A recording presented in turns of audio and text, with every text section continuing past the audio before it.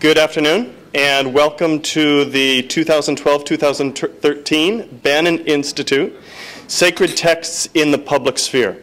My name is Mick McCarthy. I'm the Executive Director of the Ignatian Center for Jesuit Education here at Santa Clara. The Ignatian Center, just a word about the Ignatian Center. It is charged with promoting the distinctively Jesuit Catholic tradition of education here at SCU. And our vision is to become known throughout Silicon Valley and beyond as providing leadership for the integration of faith, justice, and the intellectual life.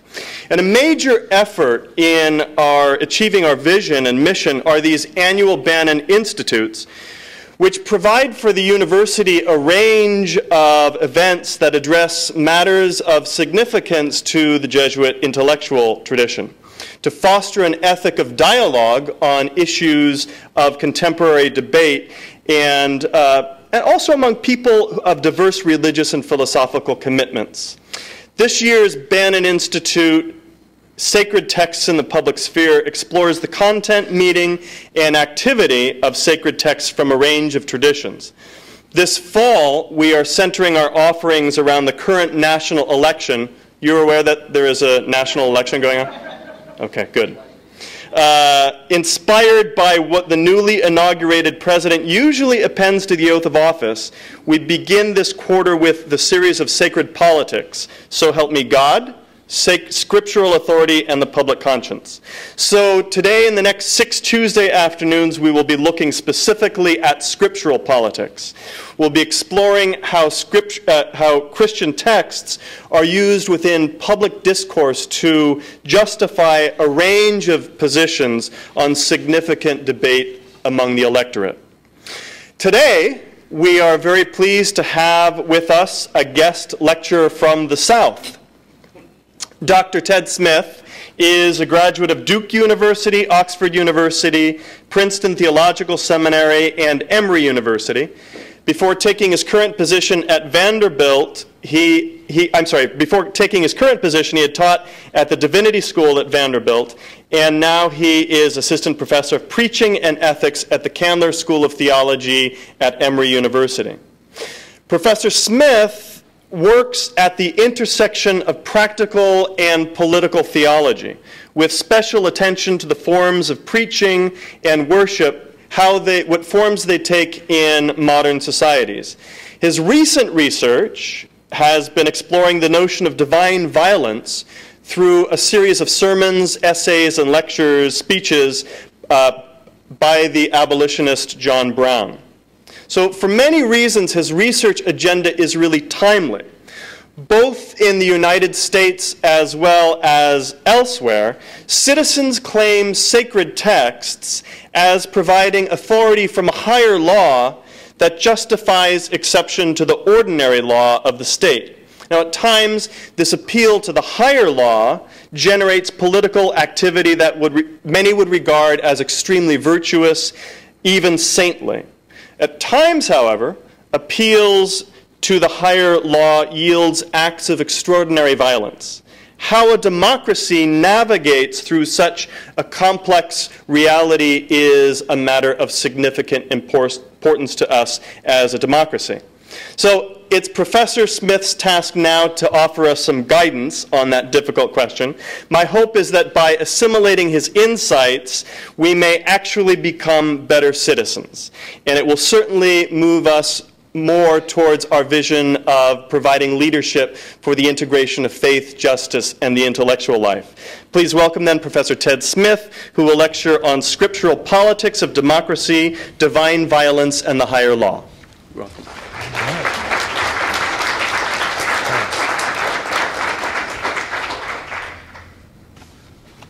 Well, I want to thank Father McCarthy for the introduction and for the invitation. I'm grateful to the Ignatian Center and to the Bannan Institute, and then for the incredible hospitality that I've received since being here from Teresa Ladrick and Welpe and from Susan Chun.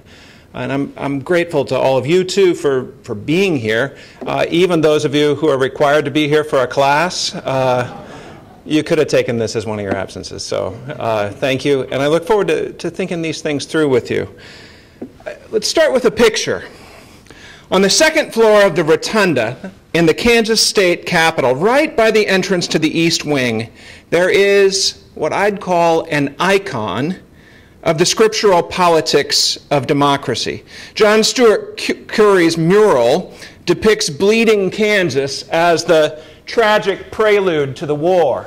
If you take a look at this, what you see are armed men massed under flags for the Union and for the Confederacy. You see a tangle of suffering bodies, black and white, that indicate some of the cost of this struggle. In the background, if you look, you'll see people with guns, again, walking with wagons, oxen, right? It's like they're escaping violence. They're refugees, maybe, or they're armed forces. We don't know. But then in the further background, you wonder where they might be going.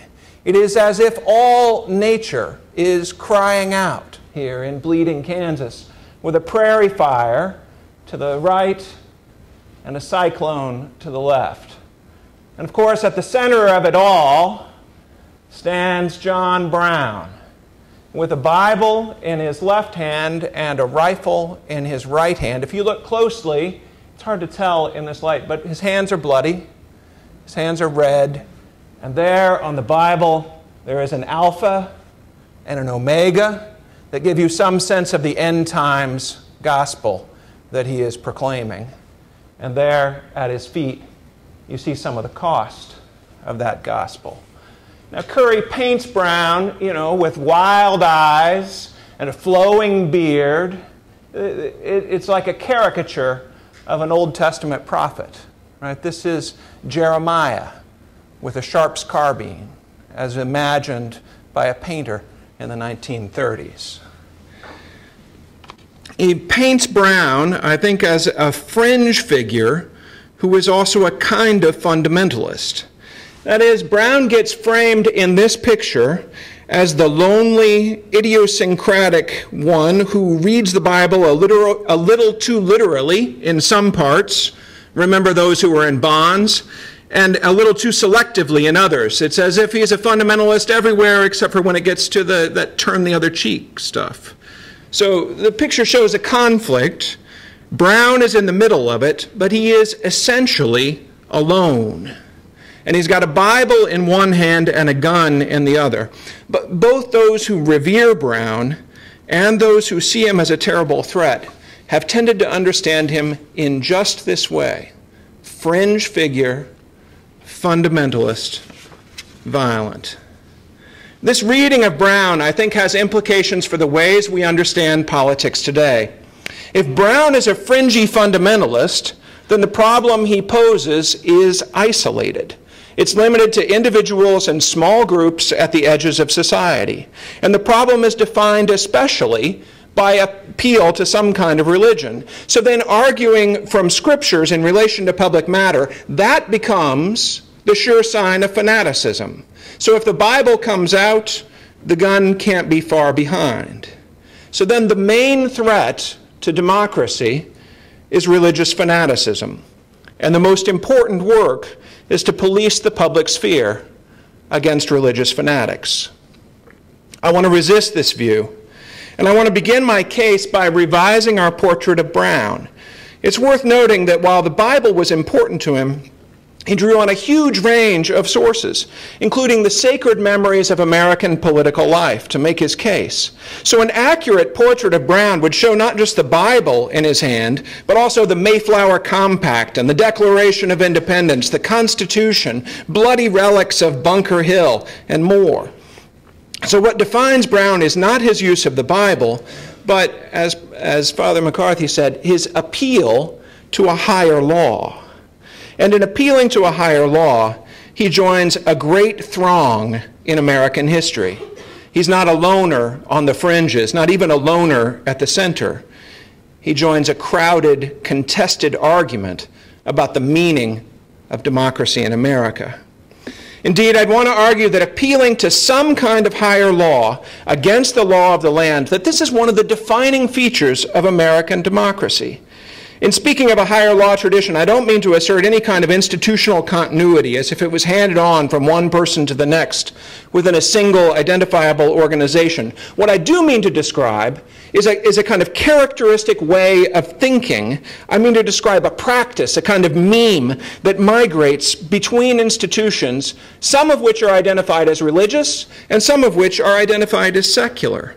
So I mean to describe this American habit of making appeal to some standard, a higher law, that stands in judgment of the accepted norms of a society.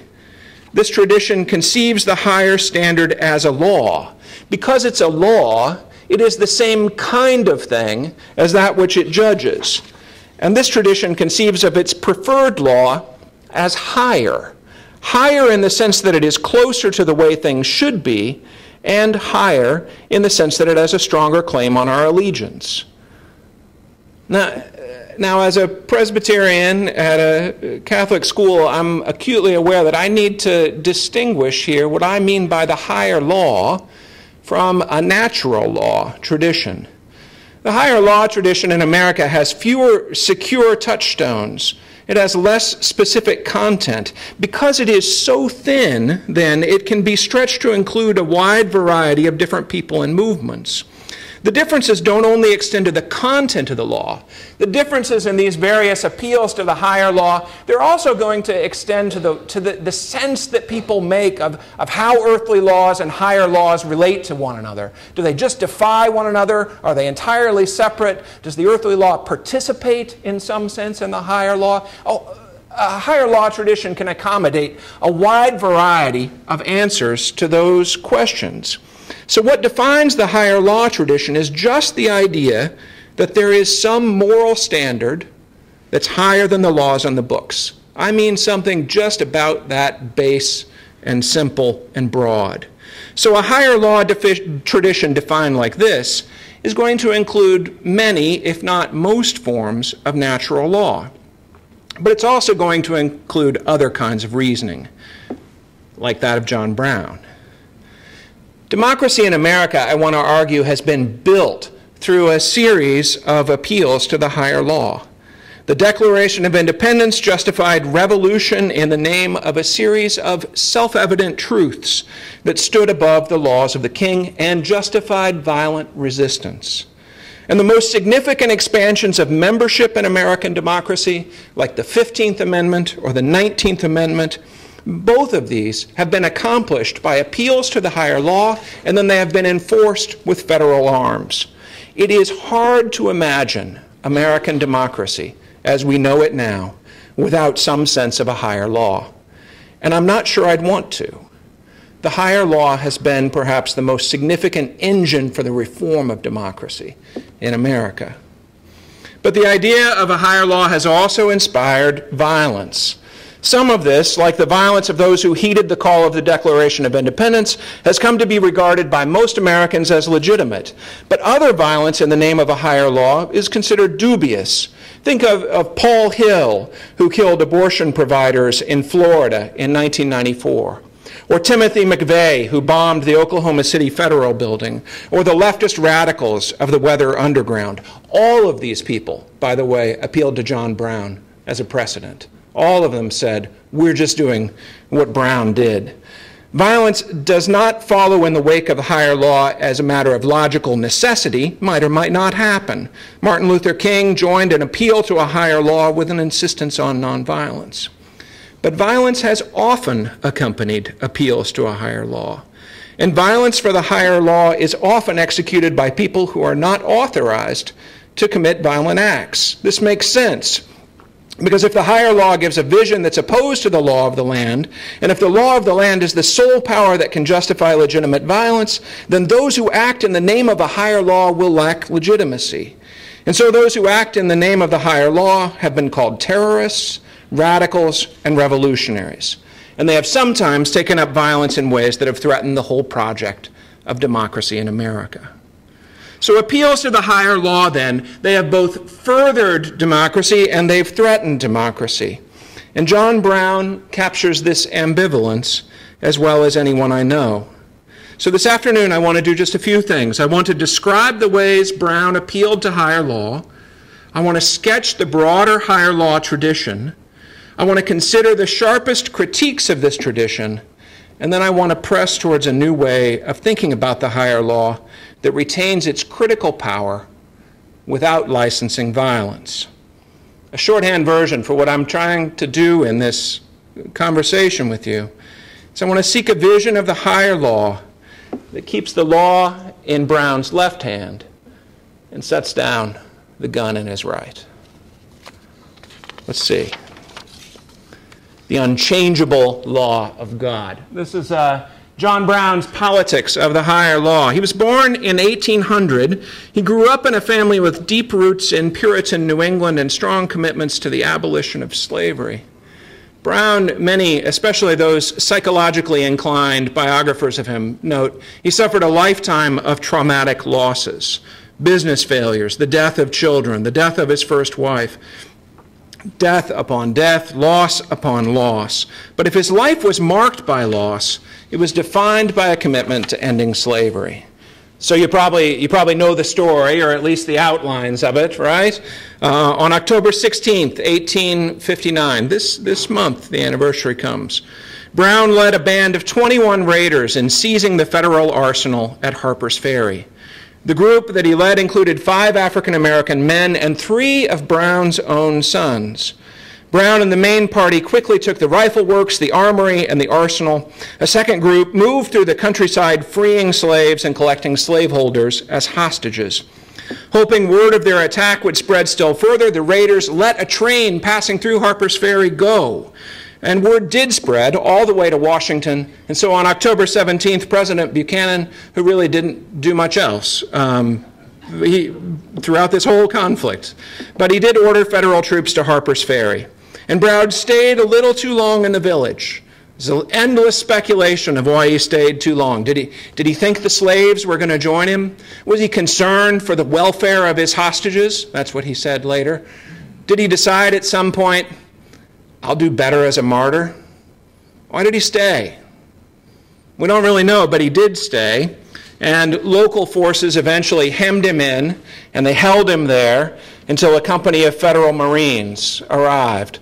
The company, in an eerie bit of foreshadowing, was led by Colonel Robert E. Lee and Lieutenant Jeb Stuart.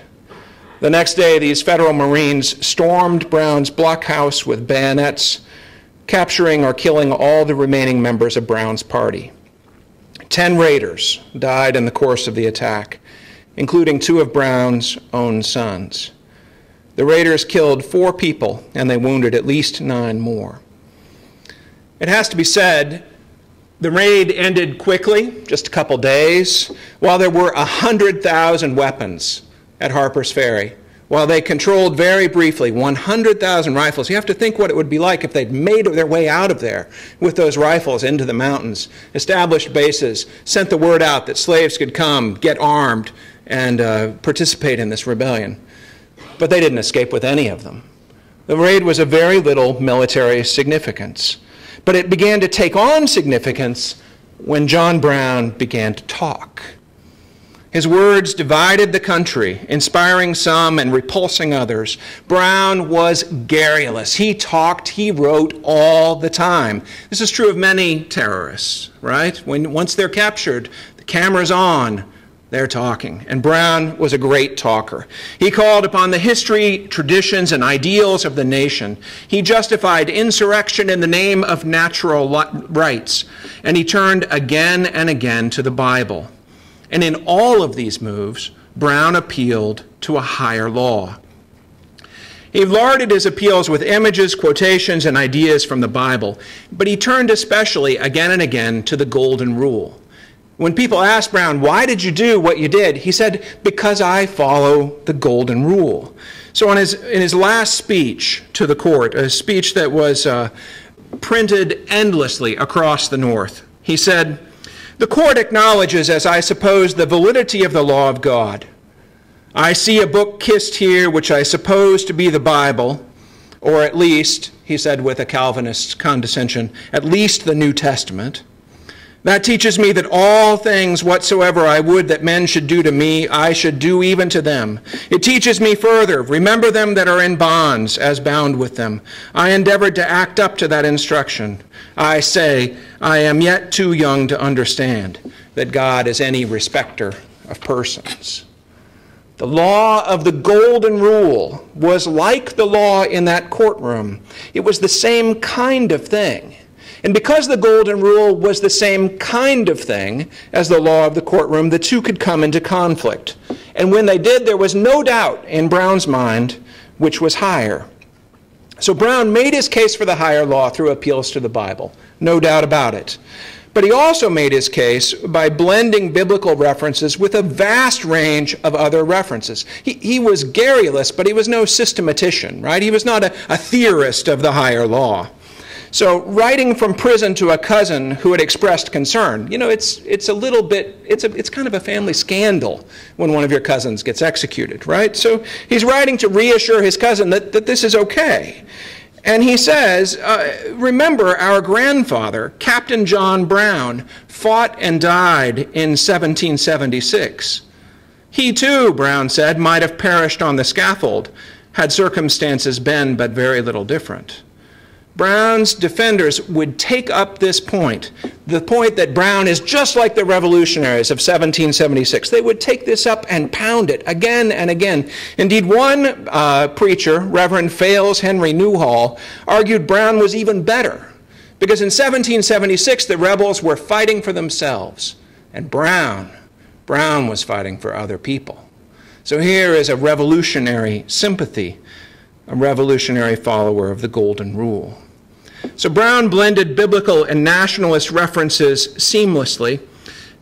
After the Harper's Ferry raid, of course, there always comes the investigation, right? They didn't find these things beforehand, but afterwards they go to the farmhouse where Brown and his party had staged their raid, and there they found weapons, lots of weapons, pistols, rifles, heavy machine gun, not machine, but heavy guns that could fire large shells. They also found a document that Brown had written, a document called A Declaration of Liberty, by the representatives of the slave population of the United States of America. Now let's set aside for a minute what it means for even a white radical like Brown to speak for the slave population of America. What I wish I had a picture of, what I wish I could show you, is what this Declaration of Independence that Brown wrote, I wish I could show you what it looked like. Because what they did was write it out on large pages, and then they sewed or glued all the pages onto a long cloth. They put a pole on either end of the cloth, and then they rolled it up. So what did it become? It became a scroll, right? So in one document, in its name, it's a Declaration of Independence. In this one document, Brown wrote, he is on the one hand name-checking what is still the most sacred document of the American nation, right? But in its form, it's calling to mind the law of God, right? So the holding together in the material form and in the words of this scroll, Brown gives us his higher law. And it is full of references that only fill this out. It begins in words you might recall, I hope you recall. When in the course of human events, it become, anyone? Anyone? All right, so the Declaration of Independence, he's stealing the words right out of that. And then he goes on to appeal to a series of self-evident truths. You might recognize these too, that all men are created equal, that they are endowed by their Creator with certain unalienable rights, that among these are life, liberty, and the pursuit of happiness. Brown is using this kind of language to build up his idea of a higher law. He then jumps immediately to natural rights, and then to talk of what he calls the unchangeable law of God. And in another direct quotation from the 1776 Declaration, Brown called for enslaved people, quote, to assume among the powers of the earth the same equal privileges to which the laws of nature and nature's God entitle them. So in the reasoning of both of these declarations, there is a kind of deist ease in moving between the laws of nature, right, and the laws of nature's God. They can just slide right back and forth between the two. But if Jefferson and the other authors of the 1776 declarations fused these appeal to God and nature, to reason and revelation, Brown was adding another layer of authority to the mix. Because in quoting the 1776 declaration, he's not just appealing to the same sources, but he's appealing to the sacred text of the very government that he was opposing. All of these sources and more, they came together in the last lines of Brown's declaration. This is what they are. Listen. He says, "Indeed, I tremble for my country when I reflect that God is just, and that his justice will not sleep forever," etc., etc. "Nature is mourning for its murdered and afflicted children. Hung be the heavens in scarlet." I think these little compact lines, they give us a picture of Brown's mind. That first line, "Indeed, I tremble for my country when I reflect that God is just and his justice will not sleep forever." Does anyone know where that's from?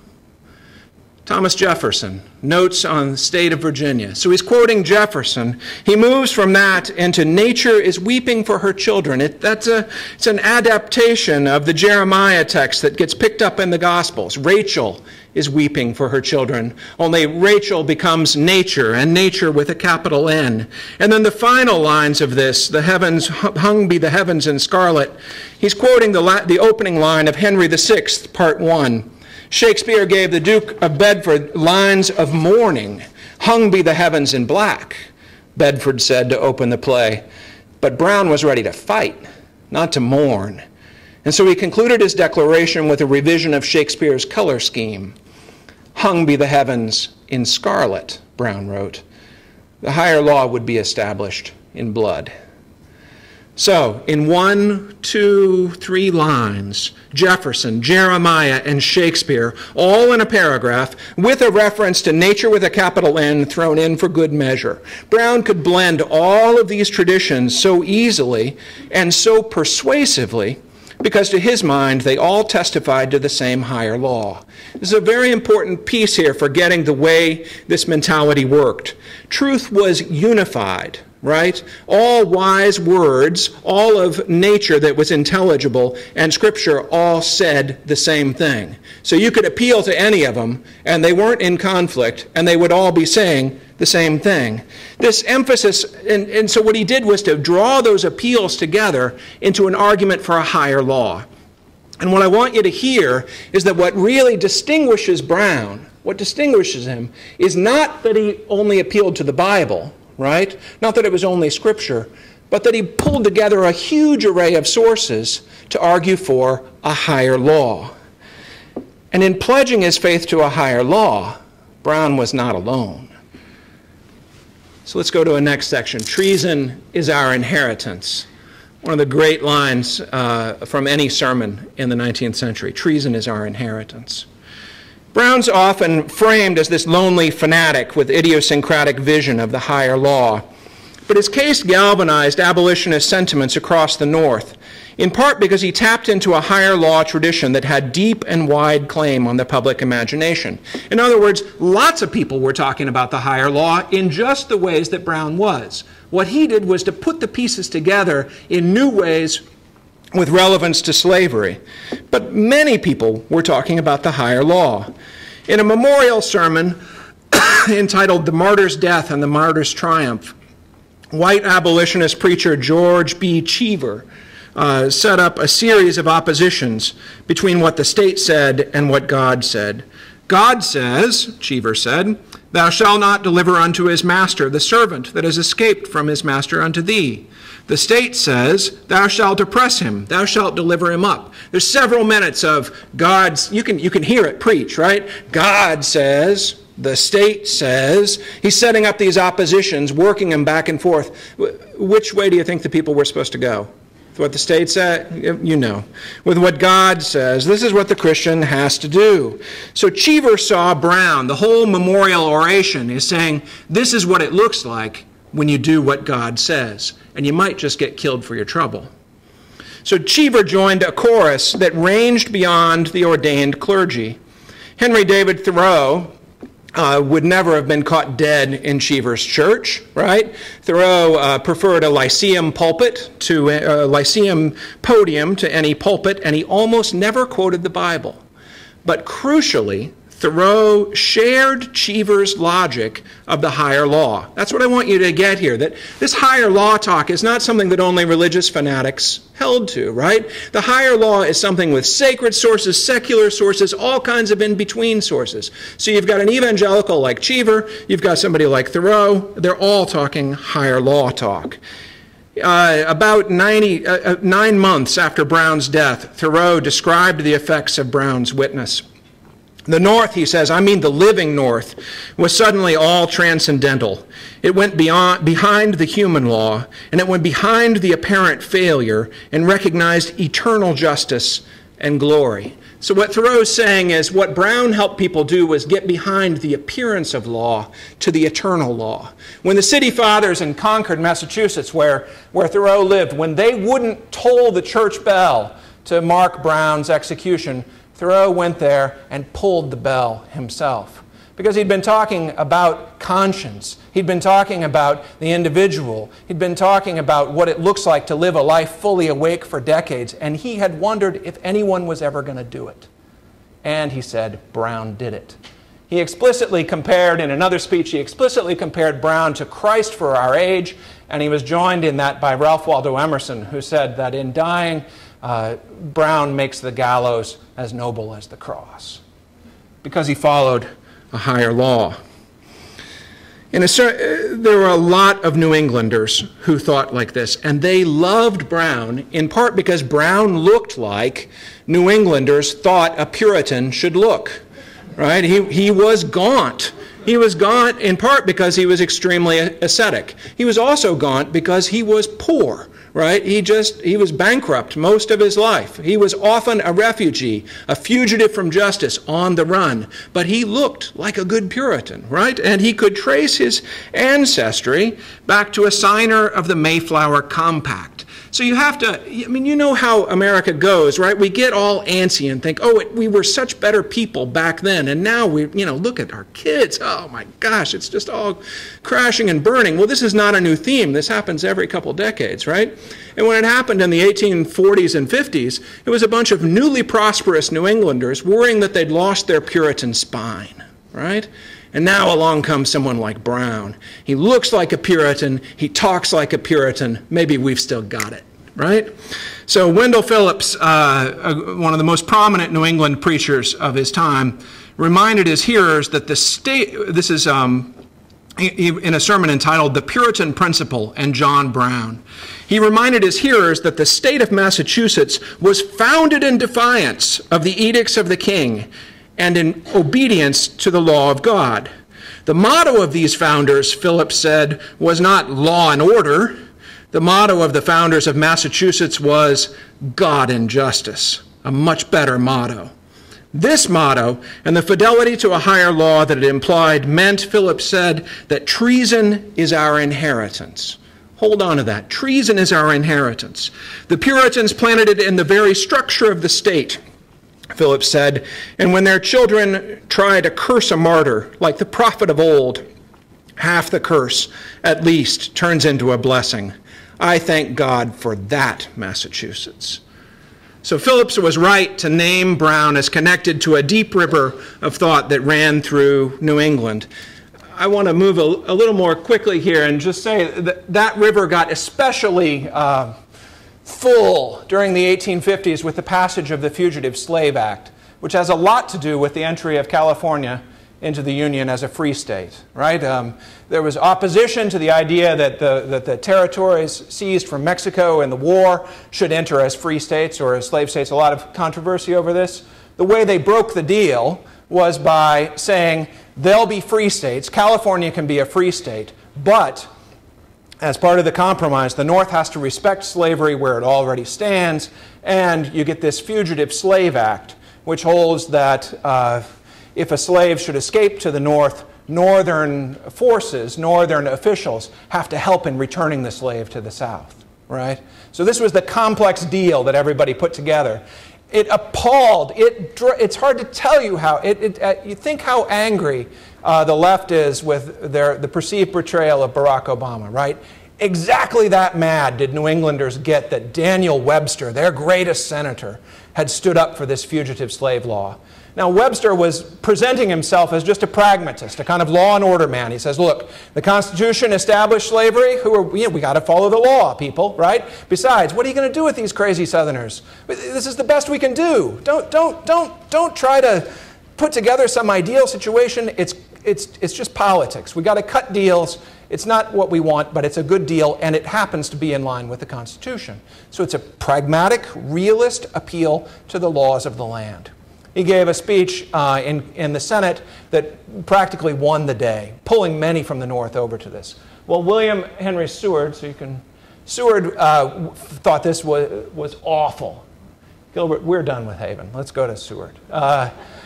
Seward, the senator from New York, it's his very first speech ever in the Senate, right? And he rises to oppose the venerable Daniel Webster. And he entitles his speech it becomes known as the Higher Law speech. And what he does in this speech is say, well, yeah, we've got the Constitution, but there is a higher law that we have to fight for. He says the Constitution regulates our stewardship. The Constitution devotes the domain to union, to justice, to defense, to welfare, and to liberty. But, he says, there is a higher law than the Constitution, which regulates our authority over the domain and devotes it to the same noble purposes. Seward appealed to a higher law established by the creator of the universe, but his arguments depended less on references to the Bible than to Burke, Montesquieu, and Machiavelli. From these sources, on the floor of the Senate, Seward argued for a law that was higher than the Constitution under which he was elected, a higher law that was both better and more binding. So Seward's higher law speech set the vocabulary for opposition to the Fugitive Slave Act.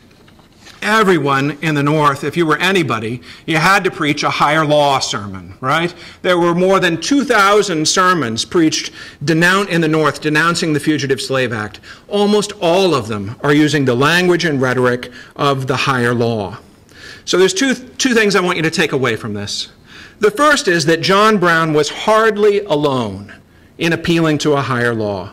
Similar appeals rang out from more and less distinguished pulpits and even from the floor of the Senate.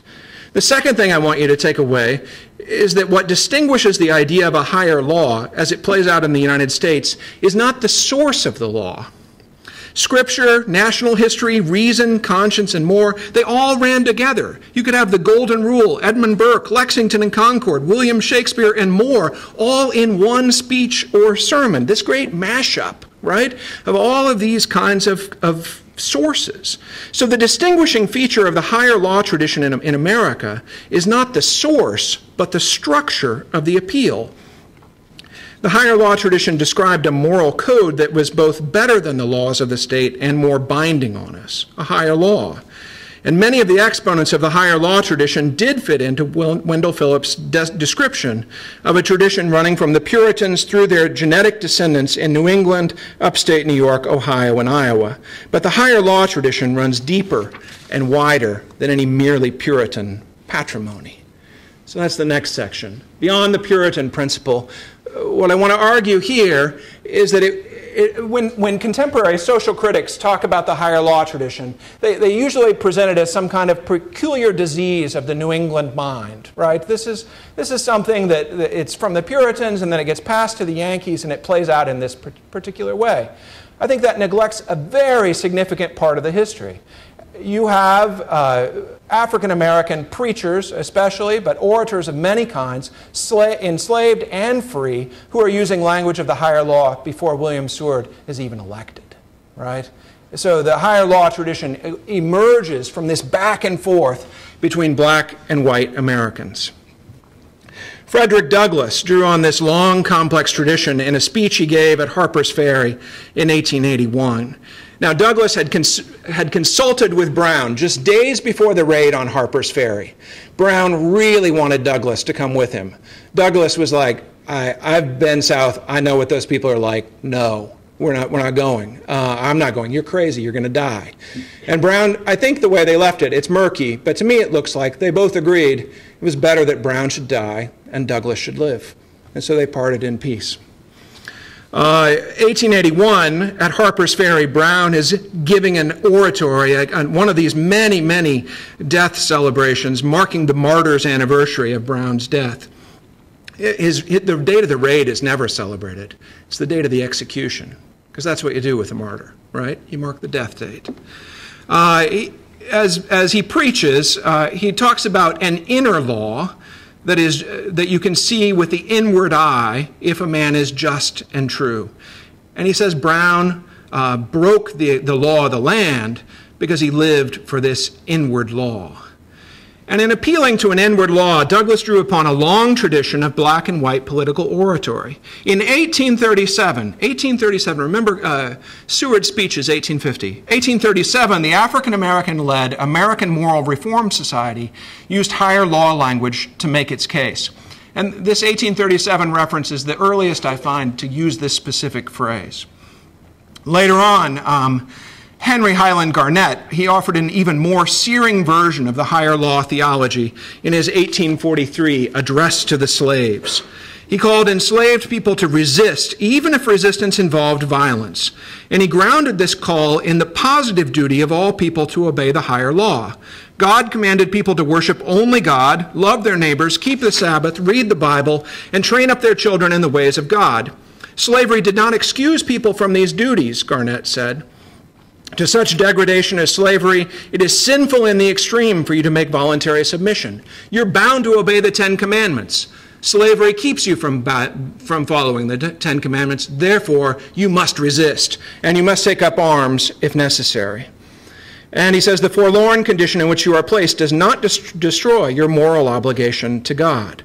So here with Garnett, the higher law becomes a demand to resist and defy the laws.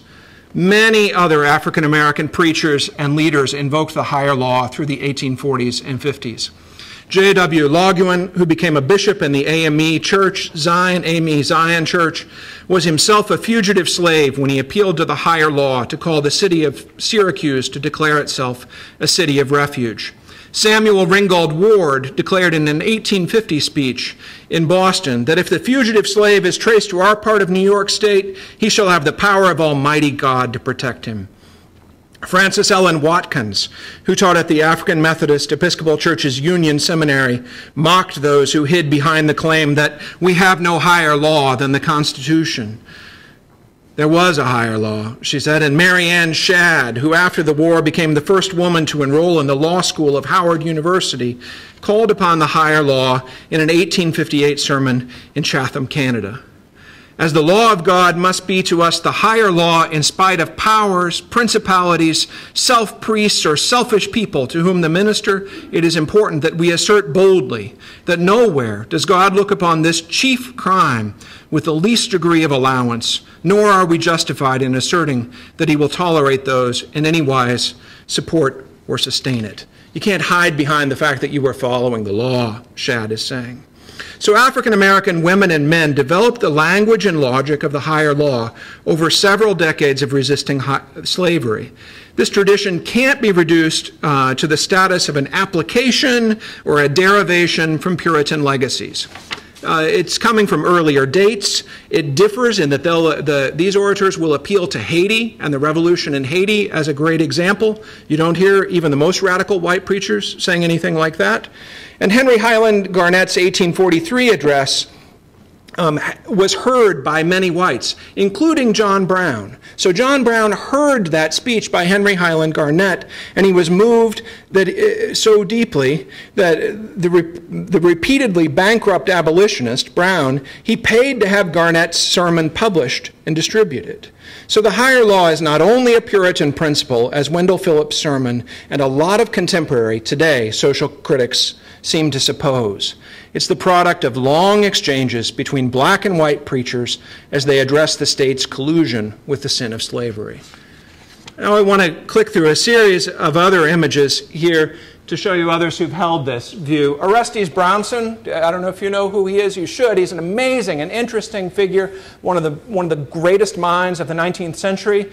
He's a follower of Emerson. He's a transcendentalist who comes to think, wait, this whole thing is just a vacuous individualism. So he becomes a Roman Catholic. And then he's the most penetrating critic, 19th century critic of transcendentalism, by far. Now, Orestes Brownson can smell the transcendentalism in the higher law, right? He just knows it's there, and he doesn't like it. But he says the problem is not that they appeal to a higher law. The problem is that people like Thoreau think that they can just sit in their study and know what the higher law is without consulting any kind of community.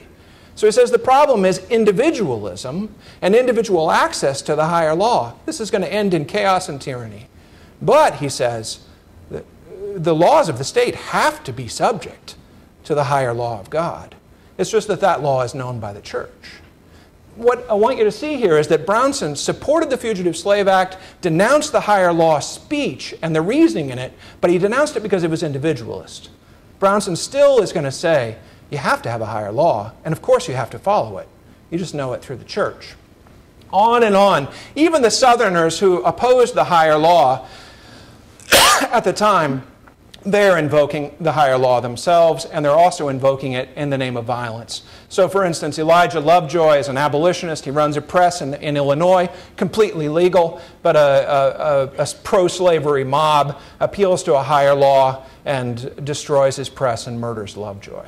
So on both sides, you had people who used a higher law for violence. You've also got, of course, Martin Luther King's great letter from a Birmingham jail, which uses this language of the higher law. I think in the class we'll talk more about that. As in the 1850s, so today, higher law language continues to run across the full spectrum of religion and politics in the United States. On May 11th, 2012, at Occupy Wall Street tweeted, "There is a higher law than the law of the government.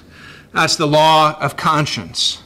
And in 2008, presidential hopeful and Baptist preacher Mike Huckabee called for amending the Constitution to ban abortion.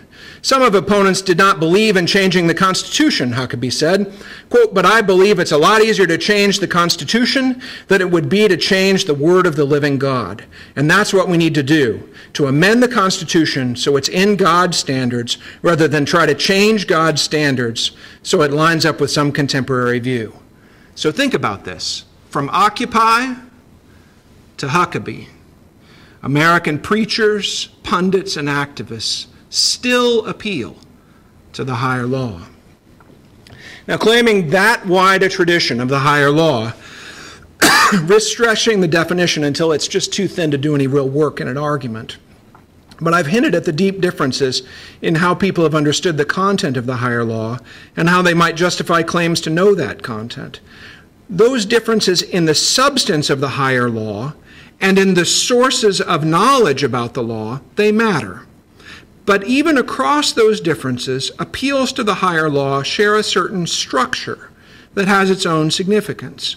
And the significance begins to become clearer with the realization that not everyone sees the good of making a strict distinction between earthly and higher laws.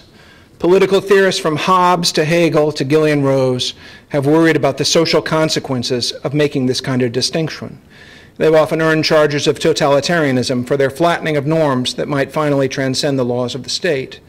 But the strongest challenge to the higher law in recent years comes not from the camps of Hobbes or Hegel, but from a centrist, pragmatic tradition that's committed to liberal and democratic values. Against a politics of heedless purity.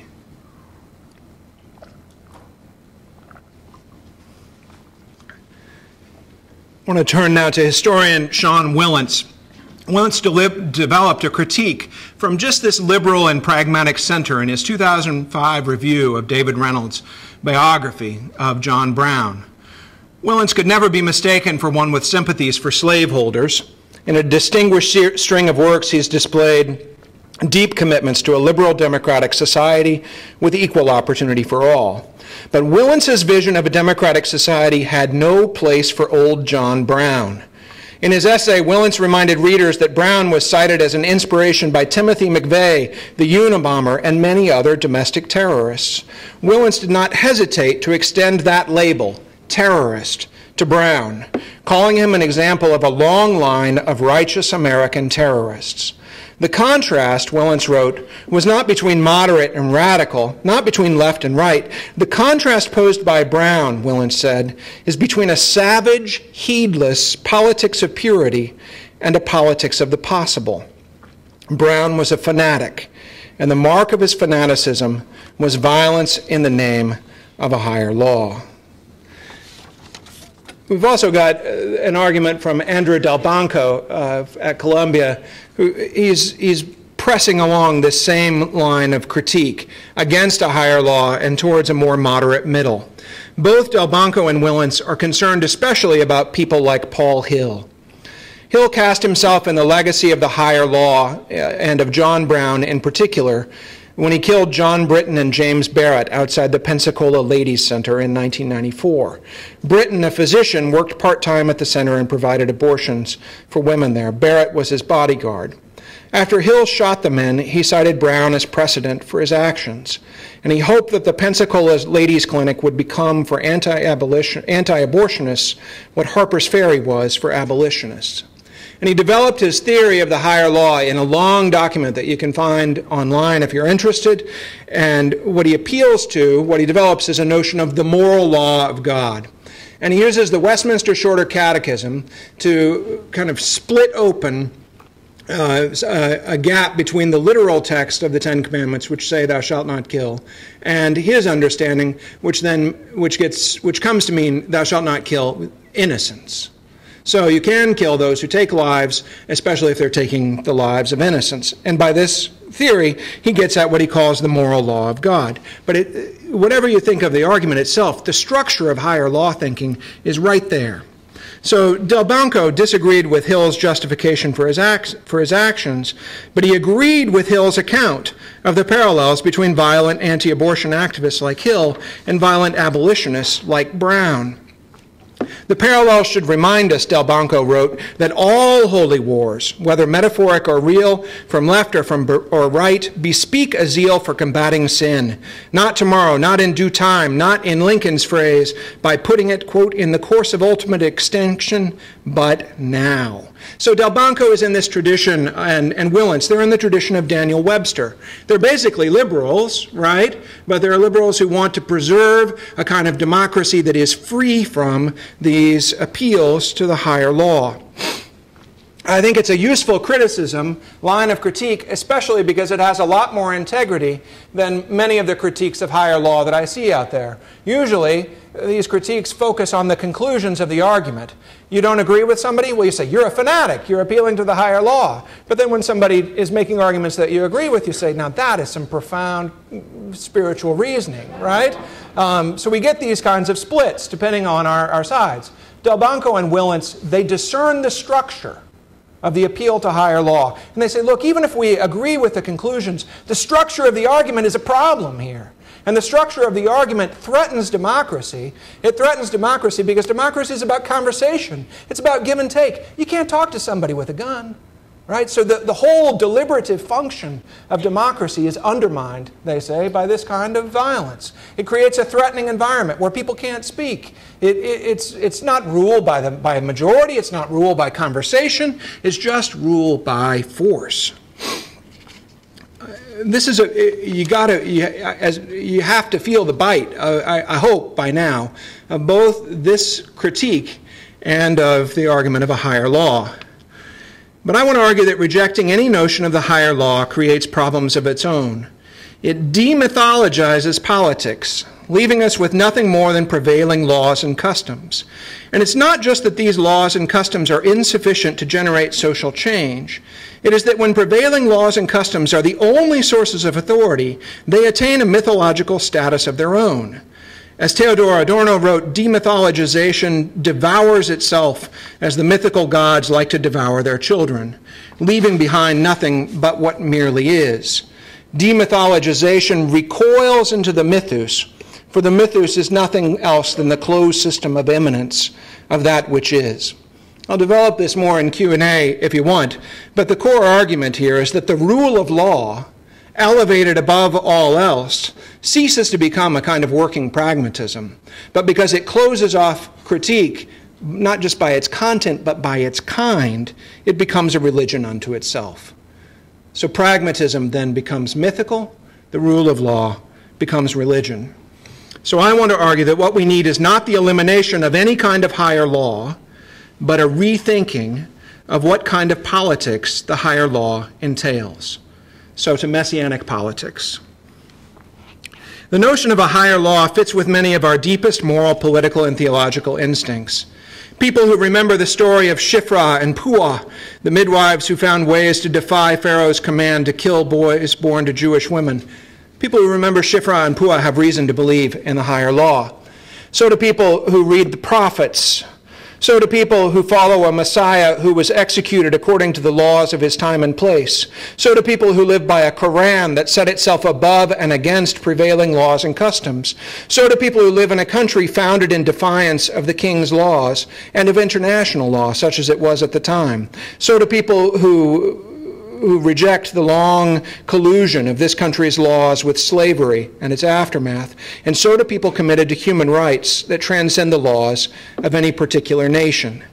I want to argue that we need some sense of higher law to make sense of these deep memories, convictions, and instincts. The problem comes with the ways the higher law is linked to violence. The higher law underwrites violence when we understand the higher law as something like the perfection of earthly public policy, as something of the same kind as earthly law, only better, laws made flesh and dwelling among us. Then fulfillment of the law would involve a perfection of society's conformity to the heavenly rule. This is the vision I want to argue against, that what the higher law is like perfect public policy. And then what the messianic fulfillment of that is when the law is perfectly established and everybody is doing it. Because if you believe in that kind of higher law, then you have strong incentives to take up violence to establish it. Contrast this vision of a higher law as perfect public policy that it's up to us to achieve with two theorists, contemporary theorists. First of all, 20th century, Giorgio Agamben, his vision of what he called the messianic fulfillment of law. It's a larger argument, but let me just go right to a picture that I think makes it clear. This is a painting by Paul Klee. You may know him, the German expressionist, a painting called The Law. What Klee is depicting here is a law, is a page in which you have vaguely Semitic letters, right? The kind of echoes of the law, but you can't assemble them into any kind of sense. Right? You can't assemble them into something that you could possibly enforce. Instead, it's a kind of aesthetic experience. It is, in Agamben's words, the law delivered from its alliance with force. So what Agamben's wanting to do is to split, to separate force and law. And he appeals to Paul in the Epistle to the Romans to do this. He says that what Paul's talking about is not the negation of the law, not a no to the law, but an idea that the law has been captured by the powers of sin and death, is lost in its alliance with the powers of sin and death. And it's lost in those as it is enforced upon other people.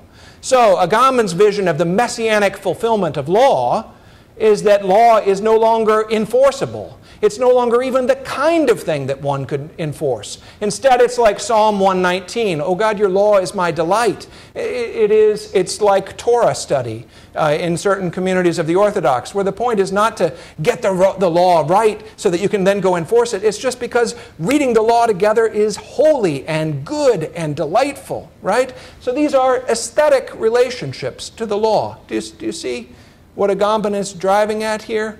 This picture kind of shows you what it might look like. My great worry about Agamben's system, though, is that it ends up eliminating, he doesn't eliminate the law stays, but what he eliminates is the moral dimension of the law. What he eliminates is the normative quality of the law. And so what he ends up eliminating is really ethics itself. He's Foucauldian, so this is fine with him, right? Because ethics is mostly being used. It's being aligned with the state in forms of biopower. This would be better, right? Better just to contemplate the law in all its beauty and glory. But I remember Shields Green, who died with John Brown. And I think we need stronger words of justice to be able to speak about slavery in the United States. We need to retain a normative quality. So I want to argue for that using the Gershom Scholem's reading of the book of Jonah. In Jonah, and there's a slide here of Jonah preaching in Nineveh. Scholem tells again the story of Jonah in Nineveh. You may know the story, right? So Jonah is told to go to Nineveh and tell that great city to repent. Well, Jonah doesn't really want to do that. He doesn't want them to repent. He wants them to die, right? Because they've got it coming. By the law, they should die. They've got it. So there's a whale, there's a ship, there's a storm. Eventually, Jonah ends up in Nineveh. God is wily and persistent. So there he is, and Jonah proclaims the good news. He says, you've got 40 days, and then God's going to destroy you. Jonah is looking forward to this. He camps out on the hill so he can watch it, but Nineveh repents. Worst of all things, right? Even the cows, if you read the story carefully, it says even the cows are in sackcloth and ashes. So the place doesn't just repent, it really repents. And destruction does not come. Scholem says, this is what messianic politics look like. As in Agamben, you've got this division between force and law. You've got a separation between law and its enforcement. Jonah just comes and announces the law. He announces a righteous judgment, right? But he doesn't enforce it. And in fact, because in the interim there is this moment of repentance, the law is never enforced. So what Scholem says is, this is the work of the Messiah. What the Messiah does is announce judgment without executing judgment. The Messiah opens up in time a gap between the announcement of justice and the execution of justice, and that gap is what we call history. All of history unfolds between the pronouncement of justice and the execution of justice, and Scholem says, God willing, that execution is deferred infinitely over the horizon. The best example I know of this in contemporary society is the Truth and Reconciliation Commission in South Africa. If you know the commission, say it doesn't live up to its best ideals, but at its heart, what it does is say, we're going to tell the truth about what happened.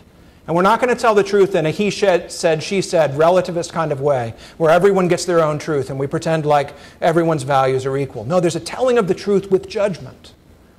But there is with that judgment a suspension of the execution of the penalty. And the hope is that in that space between the announcement of judgment, where the normative is retained, and a kind of end, right, where the judgment is executed, that something can emerge. What I want you to see is emerging there is that it is a politics that is not commanded by the law. It's a politics that is made possible by the suspension of the law. And that's I'll say that again. It's not a politics, messianic politics is not commanded by the law, but it's made possible by the suspension of the law. It's made possible by the announcement of justice and the deferral of its execution. So how do we understand John Brown then? John Brown said, you should understand me like Moses. I led the people out of slavery and I brought them the law. When he knew he was going to die, John Brown said, you should understand me like Samson. You know how Samson died, right? He was captured by the Philistines, but he pushed on the temple and he brought down the temple on top and killed all the Philistines with him. He said, I'm going down, but slavery is going with me. I want to say we should understand Brown more like Jonah. Because Brown does pronounce judgment in his own body and his suffering. He pronounces judgment, but he doesn't execute it. It's not accomplished in his lifetime. On his deathbed, he says, you had better, all you people of the South, prepare yourselves for a settlement of this question. It must come up for settlement sooner than you are prepared for it, and the sooner you commence that preparation, the better for you. You may dispose of me very easily. I'm nearly disposed of now. But this question is still to be settled. This Negro question, I mean. The end of that is not yet. The end, Brown says, is not yet. And in opening up a meantime between the now of announcement of justice and the not yet of its execution, Brown plays the role of Jonah. Like Jonah, he would rather have executed the judgment himself. He would like at least to get to see it happen. But like Jonah, he was caught up in a grace that was larger than he could imagine. Messianic politics always is. Thanks.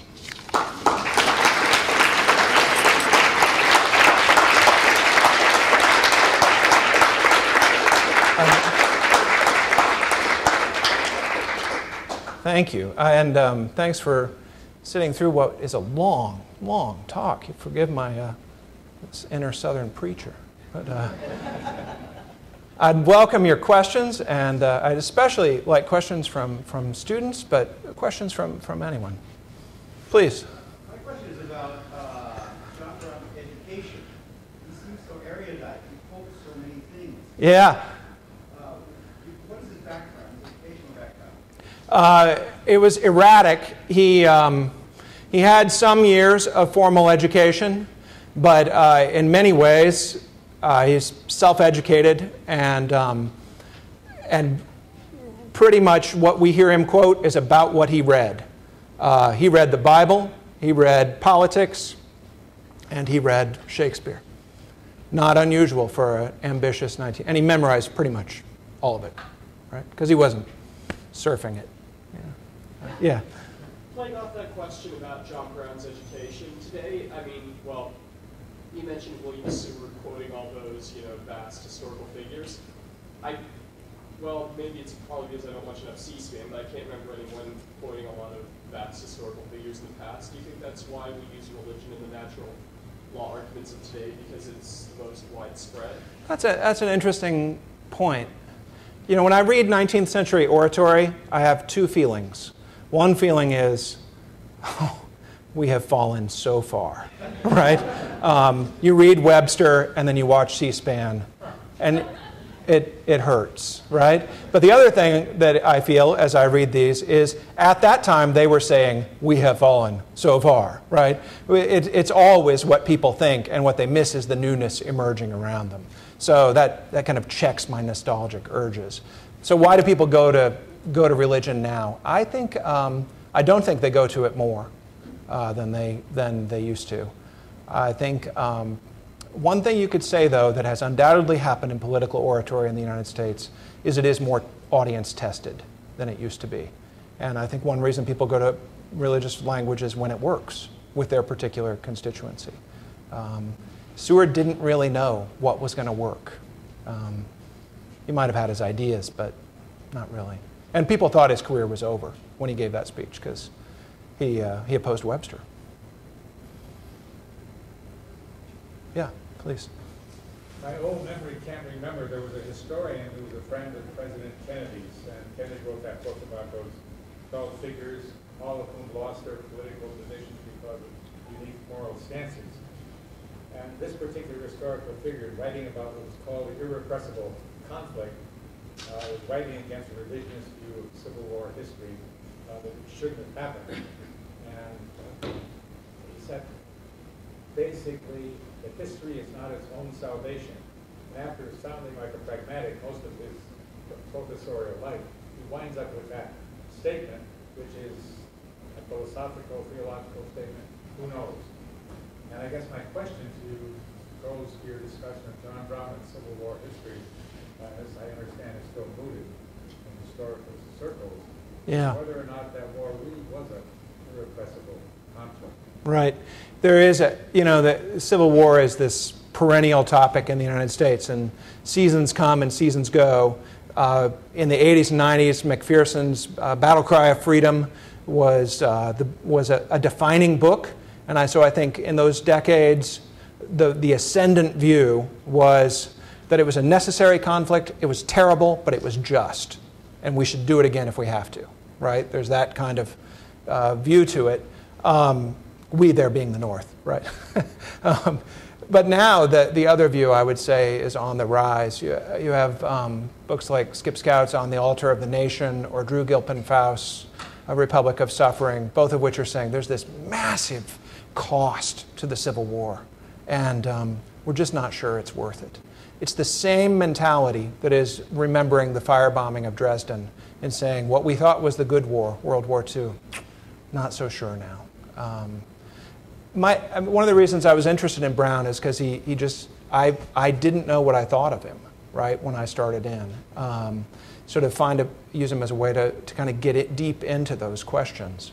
But I do think both sides in the Civil War were participating in this kind of bad version of the politics of the higher law. It's hard for me to imagine what a truly messianic politics at that time would have looked like, but I think that's part of the nature of messianic politics. It's not commanded. It is rather invented by people on the ground. It's Aristotelian politics, kind of in that full creative, expressive sense of the word. But it takes people like Tutu. I mean, who could have foreseen the Truth and Reconciliation Commission, right? It takes acts of that level of creativity, I think. Please. Yes, the next question would be considering one of the very last points you made that comparing Brown to Jonah because of his announcement of judgment but not executing said judgment. I question the point only because it simply wasn't the lack of trying. That's right. That with Jonah's point, he was announcing the judgment and then he was going to let God take the action and then they repented in the meantime. While with Brown, unless you assume that he was captured on purpose, certainly didn't mean, I suppose, for that to end right there in Purpose Ferry. So I wonder if that connection is a little more tenuous because of those intentions. That's a brilliant question, and it presses me to clarify something that is very important to me. When I reframe Brown like that, am I saying that he intended to be Jonah? No. Am I saying this is just kind of full-on warning, a theological claim about to be made? I'm saying he is caught up in a process that is larger than himself, that outruns his intentions, and that makes him into Jonah in spite of what he would aspire to for himself. He wanted to be Moses, and then when that didn't work out, plan B was Samson, right? He never compared himself to Jonah. But it's worth remembering, Jonah didn't want to be Jonah either, right? That wasn't Jonah's intentions. So if we take that story seriously as a story, a comic revelation in a way of how the world works, of how God moves in the world, then we would be looking for people who find themselves in the role of Jonah in spite of their best intentions. And I think that's where I'd want to cast Brown. And, probably myself too. That's where I think that's where we end up.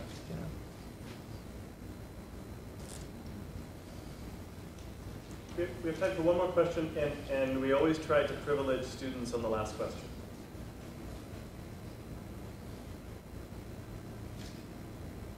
Or somebody else. I saw your hand coming up. Yours, yeah, sorry. I didn't. Going back to near the beginning, you talked about how sometimes this link between the higher law and violence happens in ways we consider legitimate, like the Revolutionary War, but most often it's unauthorized ways. So moving it to today, what happens when they get linked in authorized ways, when we have authorized government policies against the higher law with violence? Yeah, that's a great question because that is that's one of the defining features of our times, right? I think one of the ironies of the U.S. since 9/11, one of the ironies is that we are engaged in a holy war against the category of holy war. I mean, do you feel the irony of that? Right? Yeah, and I think, and because we think that what we are doing is combating holy war out there, we blind ourselves to the ways in which our own policies, especially when they are legal, the ways in which our own policies take on that kind of holy war. This one of the sections I just kind of breezed through, but this is what I mean when the rule of law becomes a religion unto itself. Then what you become capable of is a holy war against the category of holy war. All right? I think, and here I'll just risk being, I was theological, now I'll be political. One of my worries I mean, the worry, I think, about the Bush administration was that there was a willingness to act apart from law. So the Bush administration was willing to act for a higher law in ways that were not licensed by the law, right? Willing to engage in these kinds of, in detentions that were illegal, in wars that weren't authorized through the usual means. My worry about the Obama administration, though, is that what you get is a kind of stretching of law to incorporate these same activities that were once illegal, right? And so you're pulling what once was illegal into the regime of law and legitimating it. I'd say that's exactly what happened with John Brown. Lincoln denounced Brown's raid when it happened. He said, this is appalling, it breaks every law. And then deep in the Civil War, I mean, this is where Lincoln, he's so reflective. He said when he okayed Sherman's march through the South, this is a giant John Brown raid on the whole South. And what he saw was that he was authorizing, he was making legal that which before had been illegal. And I think he was right to flinch at that, right? I'd want to flinch at that dynamic as it unfolds today, too. So thanks to all.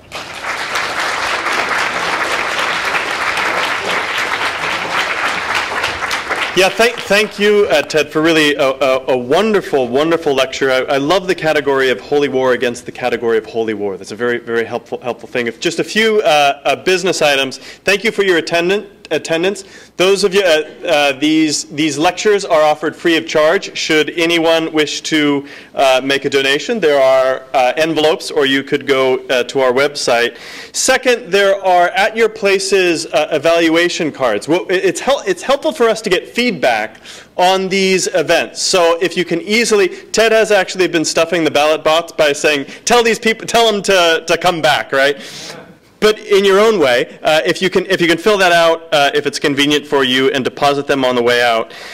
There is next Monday, we are lucky to have a lunch lecture in the Williman Room. Father Patrick Conroy, who's a Jesuit, who's a chaplain to the U.S. House of Representatives, will be talking about the difficulties of being a chaplain in the U.S. House of Representatives, I suspect, right? Lunch will be served, so please RSVP to that. And next Tuesday at this time, we are going to have Professor Kristen Heyer give a lecture on immigration and Scripture.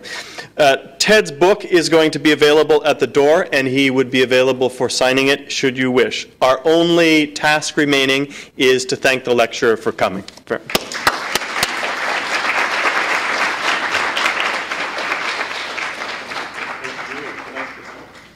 Thank you very much for your attendance.